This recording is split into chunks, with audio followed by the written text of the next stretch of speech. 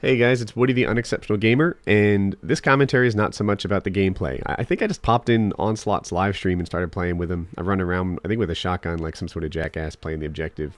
Whatever. This video is different than most of my videos in that this commentary is not really for you. Instead, this commentary is for one person, my friend, Danielle. So, Danielle's a long-term family friend, nice name, Woody, and she was actually my wife's friend in high school, right? So they were good friends. We didn't go to high school together. And after a while, you know, your wife's friends become your friends, and that's just sort of the way that goes. So yeah, I consider Danielle my friend. And recently they had to put their dog to sleep, which is a shame. If you guys have never been through this process before, then like this is what the physical side of it is like. They put you in a room and they give your dog some sort of medicine to relax them, to sort of settle them down, to calm them, whatever. And the dog like lays still and you know, doesn't really move after it gets that first dose of medicine. And then they put something else in the dog that kills it. That's how it goes. It's kind of a peaceful thing. It's kind of painless. I've been there a couple of times, and because I've outlived, you know, everybody. I'm 7,000 years old. And, you know, you're not like hurting the dog, hurting in the sense of like causing pain, but you're killing it. And there's a lot of guilt that goes around with that. In some of the dogs we put down, like we had a dog named Brandy and we had to put her down. And Brandy was easy, and this is why. She had cancer. The cancer was in like her mouth and in her brain, and you could tell that she was kind of okay with it. Like it wasn't causing her a tremendous amount of discomfort on a day-to-day basis. And then over like one Friday, she just kind of fell off a cliff. You know, all of a sudden this dog went from, you know, being a regular dog that bled in her mouth sometimes to being a dog that was, you know, was struggling to breathe, you know, labored breathing, which is one way that dogs show pain. And it was just terrible. And, you know, the decision to put her down was an easy one because the timing around it was so obvious. Now is the time that this dog needs to be, you know, put out of her suffering. That's the deal. We've had other dogs like my childhood dog, Candy. Candy was being attacked by fleas. She didn't have the flexibility to like even scratch herself. She was fat. She had some sort of brain thing that made her feel like she was always starving. It was rough on her, but it wasn't like she was acutely in pain. If we had put her down 6 months earlier, I think that would have been a justifiable call.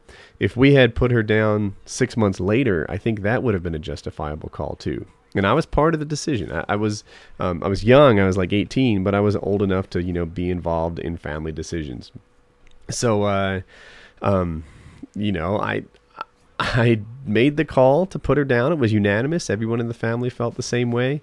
And then I was guilt-ridden with it. I felt like I had done this to her. I absolutely wanted her back. I changed my mind. I didn't want her to be put down anymore. That was just the deal.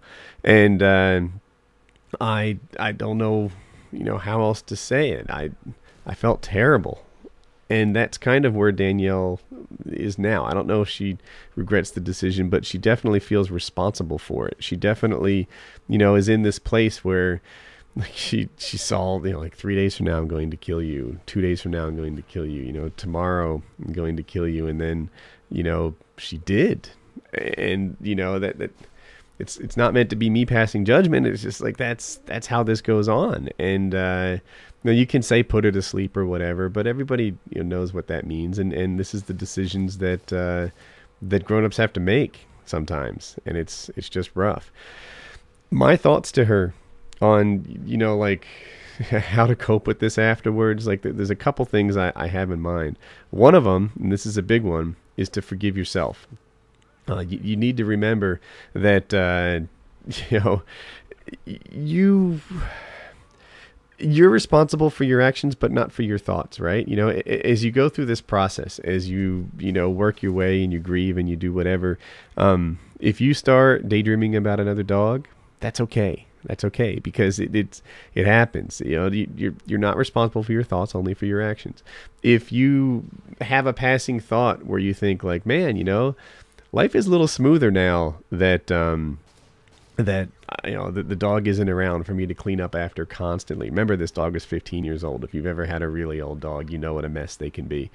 You know, that carrying them on stairs and everything. And if you're thinking to yourself that life is a little smoother without her, you can forgive yourself for having that kind of thought. You know, that kind of thought happens. So, yeah, it did. I had thoughts like that too. You know, we put a dog down and I started looking forward to the next one. And then I was like, oh my gosh, you know, am I allowed to look forward to my next dog? Am I bad for thinking this? Am I, like, is this okay? Did the next dog motivate my decision to put this one down? It didn't. I didn't want these dogs dead. It's just, dogs don't live as long as people. That sucks about dogs. It's just how that goes down. And it's sad, but it's how it is. So, you know, to Danielle, as you know, right? Danielle's my age.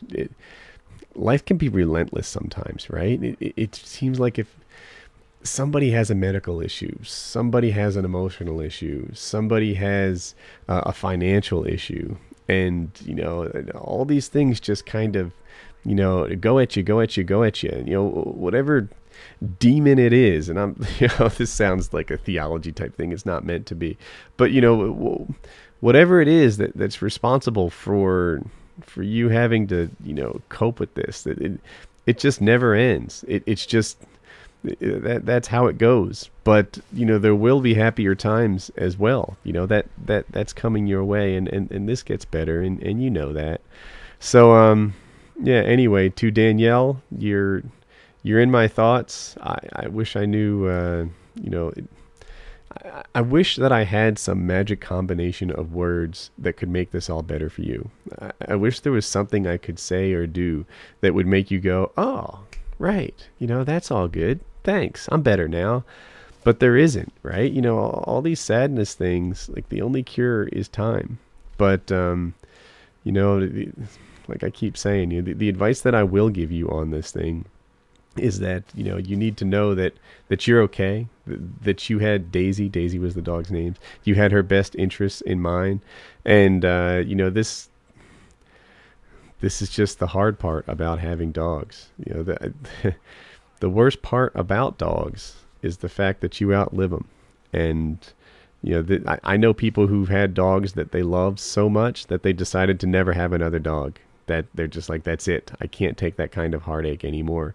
I know people with Great Danes who don't have Great Danes anymore because they don't live forever, and that's just sort of the deal that they have.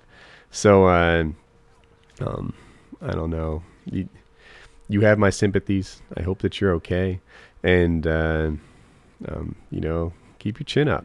This it's hard, but it doesn't last forever, and in time, you know, she'll just be a happy memory. So good luck, kiddo. All right. If you enjoyed the commentary and you're new around here, you can click on subscribe in the top right.